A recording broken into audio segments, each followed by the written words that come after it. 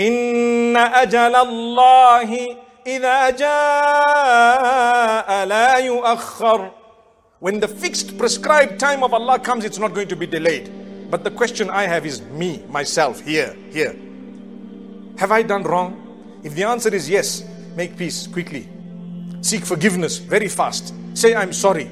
Go and don't be too proud to apologize, because you might feel a bit uncomfortable to go apologize in this world or to sort the mess out in the world because of the pride that a human being has. But if you lower yourself for the sake of Allah, Allah will raise your status in this world and the next.